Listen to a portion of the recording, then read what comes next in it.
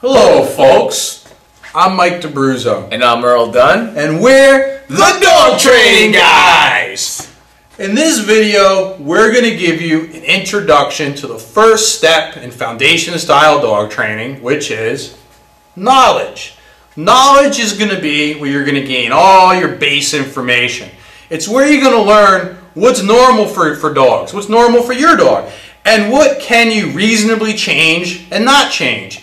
Once you have this base information, it's going to set the base so you can move up all the other foundation layers and ultimately reach your goals. To give you a quick analogy, is suppose you bring your Volkswagen Beetle to the mechanic and you tell the mechanic, hey, I'm trying to go mud bogging, but my Beetle keeps getting stuck.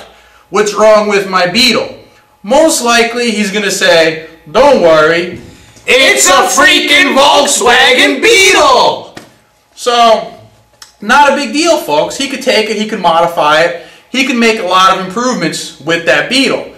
If you have a minivan and you bring it to the mechanic and you say, hey, whenever I go to a stoplight and these punks pull up with their Lamborghinis and Ferraris, they always beat me when I race them. What's wrong with my minivan?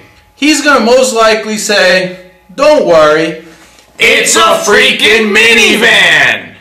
Get the point, folks? He could take it, he can modify it, he can do things. He may have to work hard with it, but it's never going to be a Ferrari. The Volkswagen Beetle is never going to be a Jeep Wrangler. So, just like your dog, your Beagle may never be a Rottweiler, your Rottweiler may never be an actual Beagle. So, we take this analogy and we plug it in to what's going to go on with your dogs. You need to first understand what is normal for all dogs. That's a great point. I mean, I get phone calls all the time where people ask me, hey, my puppy, he's biting my hands, biting my pant legs, all kinds of stuff. What can we do about this? And I always tell them, don't worry, it's a freaking puppy! It's a puppy, folks. So that is normal behavior. But you can take that and not panic and start working with that puppy and have that puppy turn into a great dog. So also, besides knowing what's normal behavior for all dogs, you do want to learn what is normal within actual breeds of dogs, because they all have specific behaviors which are normal to those breeds. Again, I get the same kind of calls. People call me up and say, hey, my German Shepherd's barking like crazy at the front door. I can't get him to stop.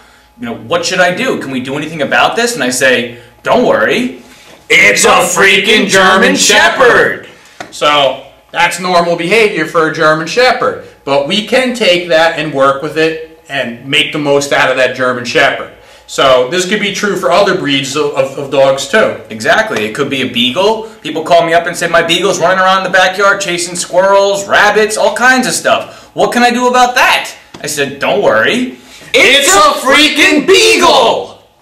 Get the point, folks? Alright, so you want to learn about your breed of dog, but you also want to understand your individual dog. All of our dogs are individuals, no matter what breed it is.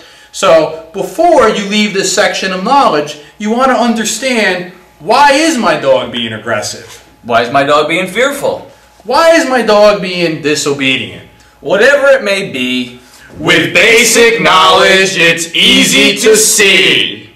So we encourage you to keep moving along with the system, and we'll see you there.